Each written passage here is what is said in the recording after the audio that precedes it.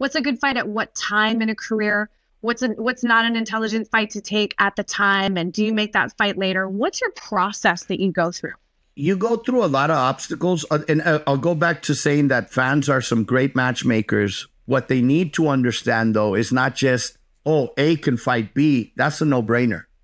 But you go through obstacles because maybe you present A and B, but B's father, mother, spouse, brother, sister, manager, trainer, all opposed to that fight.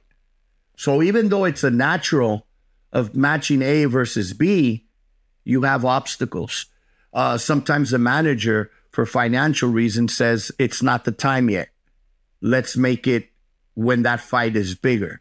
Or the trainer, for reasons unknown to me, maybe knows a weakness that I haven't seen yet and knows that it's not the time. So there's obstacles that sometimes the fans don't understand. And then the financials, when ego gets involved. Well, A versus B. Well, B, I should be A. No, I should be. And then it gets into those little things. And I'm talking more on the bigger fights than at the beginning of the career. I'll go back to answer the beginning part. But there's always little obstacles that you, with time, with experience, you learn how to counter them.